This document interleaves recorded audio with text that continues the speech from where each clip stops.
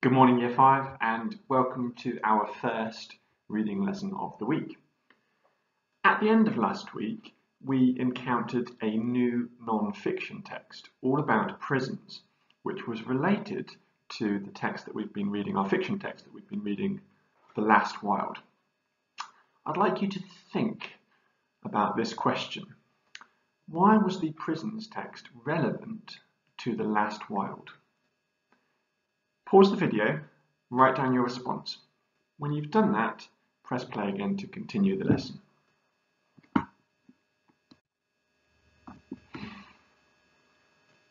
Great work, Year 5. You're absolutely right. The reason that this text is relevant to The Last Wild is because in many ways the description of Spectrum Hall closely resembles what we'd expect a prison to look like and to be like. And we will explore that in more detail tomorrow when we begin to respond to some comprehension questions which connect both texts, the non-fiction text and The Last Wild. However, today our focus is going to be on vocabulary, and our learning objective is to understand unfamiliar vocabulary in context. Now, cast your mind back to last Friday and you will remember that we learned to fluently read this text. Fluency is a great aid to comprehension, and in fact fluency will help us to achieve our learning objective today, to understand some of the unfamiliar vocabulary in the text. So before we begin to focus on our learning objective in earnest, what we are going to do first is we are going to rehearse reading the text fluently one more time. I'm going to model to you fluently reading the first paragraph of the text, which you can see on your screen, but please make sure that you have the text in its entirety in front of you. It is in your workpack and it is also on Seesaw for you to refer to. Prisons. What is a prison? A prison, also referred to as a jail, is a place where people are forced to live if their freedom has been taken away. The main use of prisons is as a punishment for breaking the law. Those who break the law and are convicted, found guilty, in court can receive a prison sentence, which is an order to spend a set amount of time in prison. Prisons are usually run by the government. Now that I've modelled to you how to read that paragraph fluently, I would like you to practice reading the entire text fluently. When you're ready to begin reading, press pause. When you've done so, press play to recommence our lesson. Go. Beautiful reading. Well done, Year 5.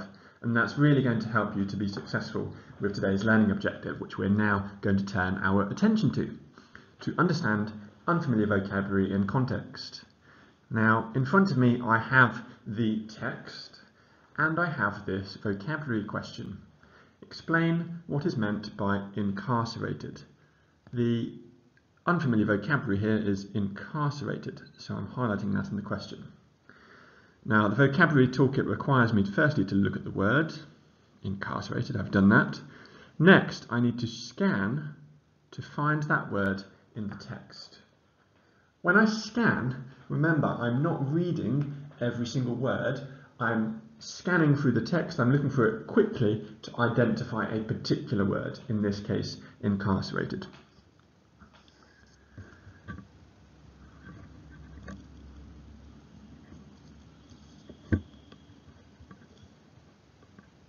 Okay, I'm scanning for incarcerated. Here we have it. So now I've found the word, I'm going to underline it within the text. Here it is. Incarcerated. And if I go back to my toolkit, I can see that I need to read the sentence, the previous sentence, and the next sentence to see if that helps me to define what incarcerated means. So I'm going to start by reading this sentence. I'm going to trace my finger back until I get to the beginning of the sentence, which is here. And now I'm going to read it aloud. Also, criminals who are deemed to be a flight risk are incarcerated here under strict conditions. Okay, I'm still not sure what incarcerated means, having read the sentence, so I'm going to read the previous sentence. In fact, I'm going to read the entire paragraph because there's only one previous sentence before that. The level of security a prison has depends on the type of prison. Maximum security prisons are for criminals who have committed the most serious crimes. Also, criminals who are deemed to be a flight risk are incarcerated here under strict conditions. Inmates who are considered to be a risk to either themselves or others are sometimes kept in solitary confinement, where they are regularly monitored by prison staff. Okay, I'm still not entirely sure what incarcerated means, so I'm going to look back at the vocabulary toolkit and see if that can help me. Now it says to check for other explainers, like a picture or glossary. Now there are no illustrations within this text, there's no glossary, so I'm going to have to try and use another strategy. The next step is to identify the word class. Is the noun, is it an adjective? Well, I think that incarcerated is a verb, and the reason that I think that is because it has an ed suffix. Now, not all words which end in ed are verbs. Red is an obvious example which springs to mind. Red is an adjective to describe a colour, isn't it? For example, the red car. However, in this case, I know that incarcerated, ed is a suffix because we could also have the word incarcerate, to incarcerate. So that tells me that incarcerated must be a verb. I'm now going to reread the sentence, knowing that it's a verb, to see if that helps me to understand what it means. Also, criminals who are deemed to be a flight risk are incarcerated here under strict conditions. Now, when it's talking about here, that's a pronoun, and I know that that refers to the maximum security prisons, because that is the place which was previously mentioned. So here refers to maximum security prisons. So I'm now going to reread the sentence substituting that word. Also, criminals who are deemed to be a flight risk are incarcerated in maximum security prisons under strict conditions. So there's something in prisons, maximum security prisons. Okay, I wonder in that case then if incarcerated must mean to be kept in a prison, because it's talking about criminals who are deemed to be a flight risk. Now, flight must mean they're likely to escape, which is always a consideration in a prison. Flight risk, likely to escape. So therefore, incarcerated must mean kept in a prison. I'm now going to reread the sentence. This is the final part of the vocabulary toolkit, where it says to substitute the word in the text with your answer. Does it make sense? So, also, criminals who are deemed to be a flight risk are kept here under strict conditions. Good. It does make sense, so incarcerated must mean to keep in prison.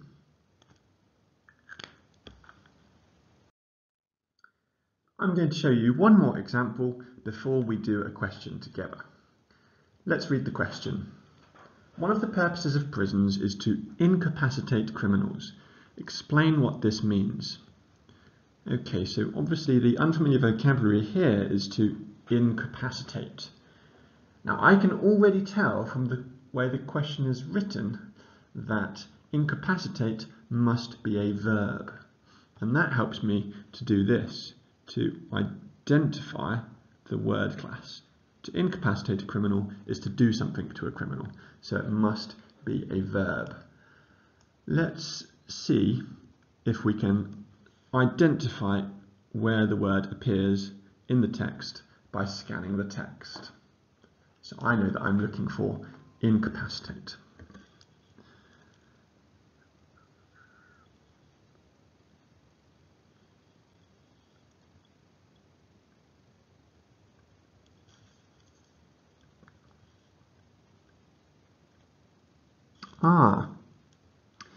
Okay, so here I've got the word incapacitation, which is not quite the same as incapacitate, however obviously it's related.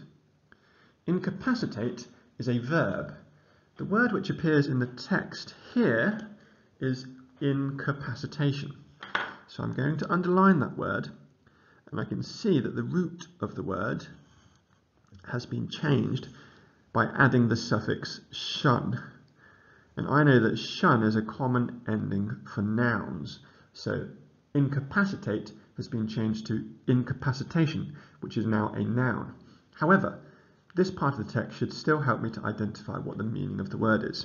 So incapacitation means locking criminals up stops them from committing more crimes.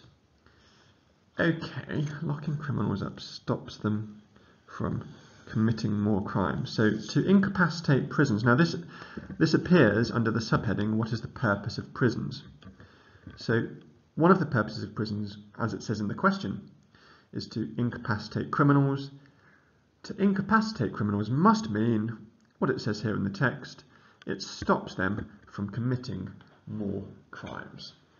Okay, so to incapacitate criminals means to stop them from committing more crimes.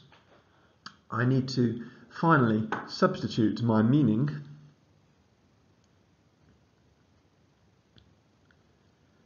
with the word in the text to see if that makes sense. So, incapacitation. This means to incapacitate criminals, which is to lock them up so that they are not able to commit more crimes. That makes sense, so I'm happy that to incapacitate means to stop, and in this case to stop criminals from committing more crime. Now it's really important to notice here, Year 5, that when I was scanning the text, the word incapacitate did not appear within the text. The word that appeared within the text was incapacitation. And that should teach you that when you're scanning a text for a particular word, you may also be scanning for a variant upon the word. It may appear with a different suffix, for example, and as a different type of word, in this case a noun. Sometimes you may even need to scan a text to find a synonym. We're going to have a go at this question together. When I say go, read the question aloud. Go. Well done. What is the meaning of solitary confinement? So when I say go, say aloud the vocabulary that we're going to be attempting to define. Go. Good. The vocabulary which we're going to attempt to define is solitary confinement. When I say go, scan the text to find solitary confinement within the text. I'm going to ask you to pause your video at the same time. When you find the word, press play to continue our lesson. Go.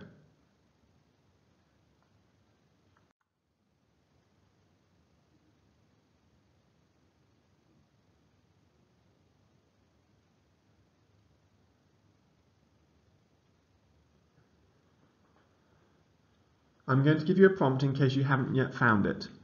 You need to scan within the prison buildings and facilities paragraph.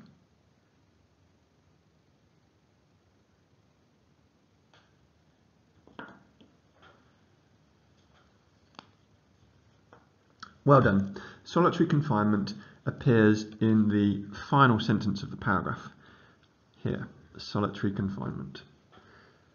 Now what I'd like you to do, Year 5, is to read aloud the sentence containing the words solitary confinement. Go.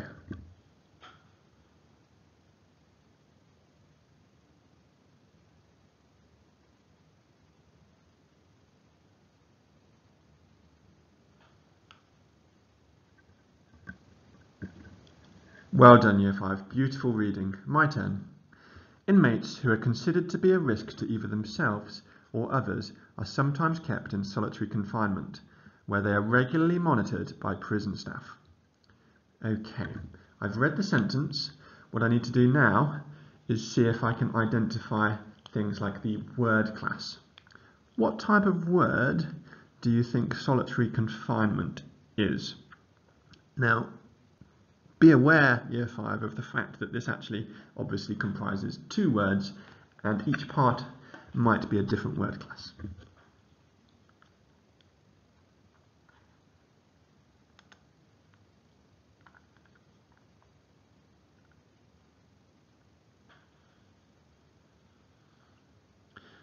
Well done. Confinement is a noun.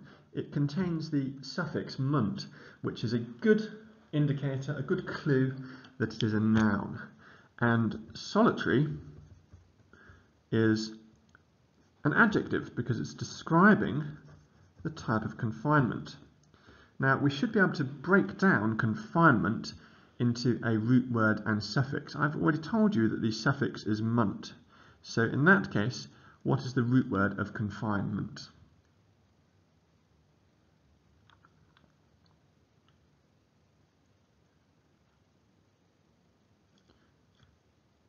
Well done. The root word of confinement is to confine, or confine, which is a verb.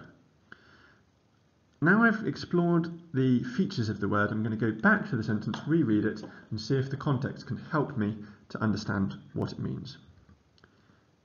In fact, you're going to do it. So when I say go, read the sentence aloud one more time. Go.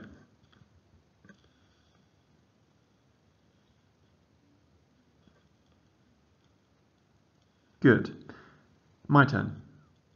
Inmates who are considered to be a risk to either themselves or others are sometimes kept in solitary confinement, where they are regularly monitored by prison staff. So I know when it's talking about inmates, it's talking about the criminals or the prisoners, and they're thought to be a risk to either themselves or others, and they're sometimes kept in solitary confinement. Now, we've seen the word solitary in other texts. For example, when we did a character description, the character that we described was a solitary boy. And we know that that meant by themselves, or by himself in that case. So solitary must be alone. And confinement, or to confine something, is to keep something. So therefore, solitary confinement must mean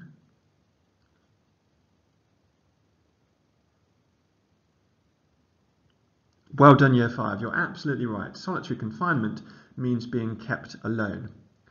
Let's just double check by substituting the word in the sentence to see if that makes sense.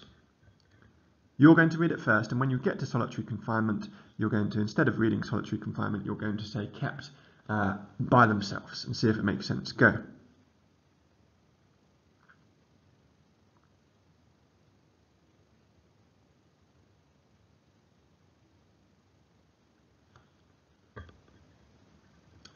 Let's see.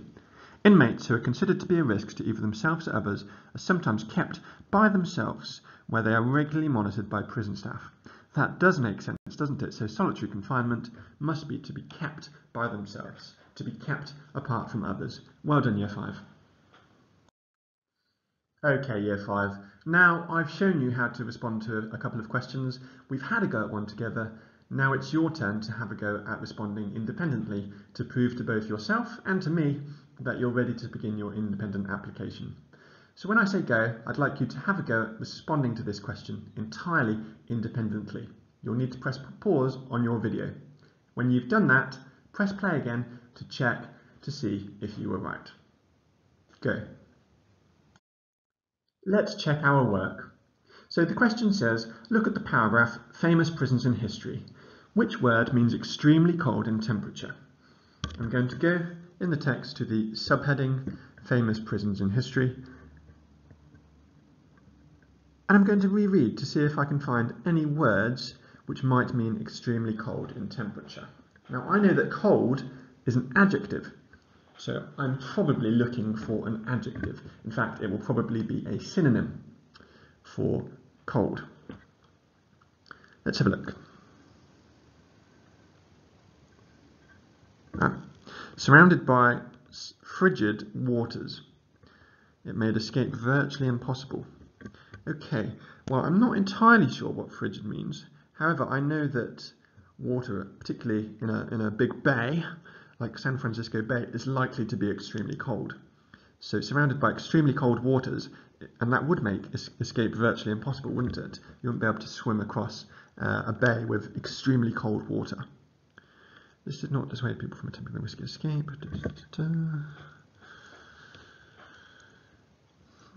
Okay, so frigid is the only word which appears within this paragraph that I think could possibly mean extremely cold. It is also an adjective, just like cold, and in this case it could be describing water, which would be extremely cold. So therefore, the word which means extremely cold is frigid. Well done, Year 5.